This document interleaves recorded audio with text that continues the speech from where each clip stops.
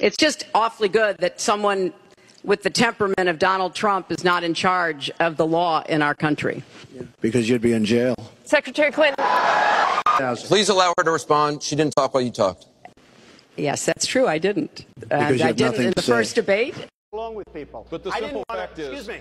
1 second. No. I the didn't simple want fact to... is, Donald, you cannot take... More energy tonight. I like that. And he referred to my hands. If they're small, something else must be small. I guarantee you there's no problem. I guarantee. You're very, very special people. You were here long before any of us were here. Although we have a representative in Congress who they say was here a long time ago. They call her Pocahontas. But you know what? I like you. This is the ISIS fighters in the region. And you have more and more of these fighters due to the situation today. This is why he's a great politician, because that was one of the greatest non-answers I've ever heard. And that's okay.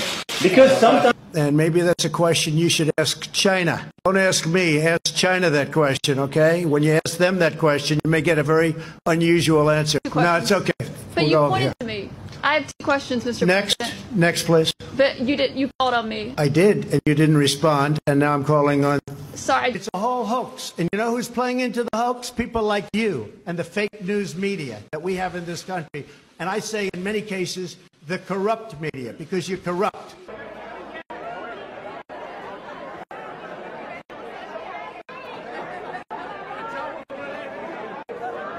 One of the statements that you made in the tail end of the campaign in the midterms. That here we go. That, well, if you don't mind, Mr. President, do you think that you demonized immigrants in this election to try to keep... I want them to come into the country, but they have to come in legally. You know, they have to come in, Jim, through a process.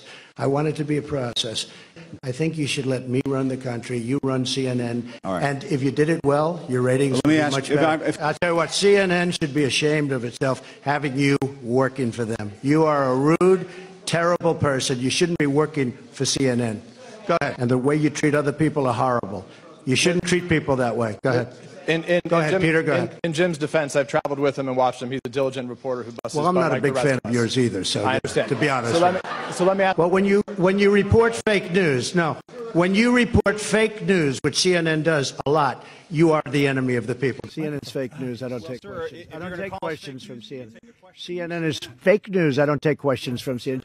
In saying that NATO members must finally contribute their fair share and meet their financial obligation. But 23 of the 28 member nations are still not paying what they should be paying and what they are supposed to be paying for their defense. This is not fair to the people in